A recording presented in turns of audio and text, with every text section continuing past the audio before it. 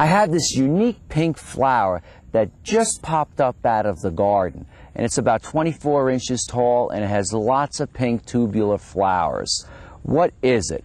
Well, it most likely is known as a resurrection lily. It's also known as the naked lady, and the reason it's given those names is because it has no leaves. The leaves arrive very early in the season, the leaves die back, and then you have these beautiful pink flowers. Now, the ideal time to plant this plant is going to be in the spring, and you'll find this in the manner of bulbs. So you'll take this plant, plant it in the spring as a bulb, it'll come up with foliage, and then usually the end of every July or beginning of August, you'll be graced with these beautiful blooms. Send or email me your garden question to this station. I'll try to answer it next time. Viette's Gardening Tips, brought to you by Bob Waite Auto World.